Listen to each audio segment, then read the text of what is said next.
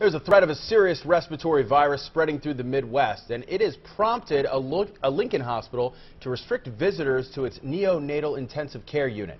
KETV News Watch 7's Andrew Ozaki reports doctors are beginning to see signs of what they suspect is enterovirus D68 showing up in hospital rooms.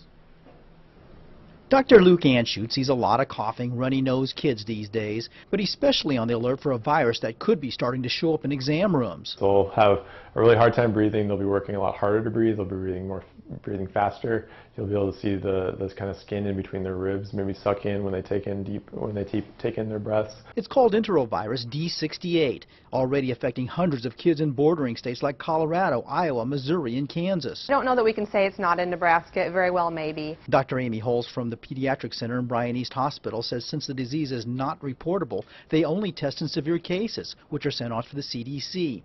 Right now, they are currently treating 5 patients that could have the illness, ranging from age 2 weeks to 10 years old. The younger children are definitely at risk because of the breathing issues associated with it. That's why on Wednesday the hospital decided to restrict the neonatal intensive care unit and not allow visitors 14 years old and younger unless they are siblings and in good health.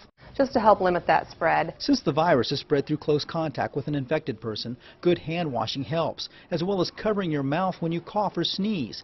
Dr. Anshoot says stay at home if you feel sick. They should stay home from school and daycare so they're not around other kids and spreading the illnesses that way. In Lincoln, Andrew Ozaki, KETV News Watch 7. So when should you take your child to the doctor? Experts say if they're having a hard time breathing, have a high fever for more than 2 days, or if they just look sick and are lethargic, that is a sign that you should take them to the doctor. For more information, go to KETV.com. And we checked with several other hospitals on how they are handling the enterovirus threat. A spokeswoman from Children's Hospital Medical Center here in Omaha says they believe they have had a few patients hospitalized with that virus, but nothing is lab confirmed. The kids have asthma, and the flare-ups could have been caused by allergies or the virus. But those cases have not been as severe as other hospitals around the country, it seems.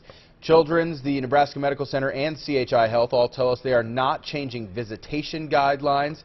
They are aimed at keeping sickness out year-round.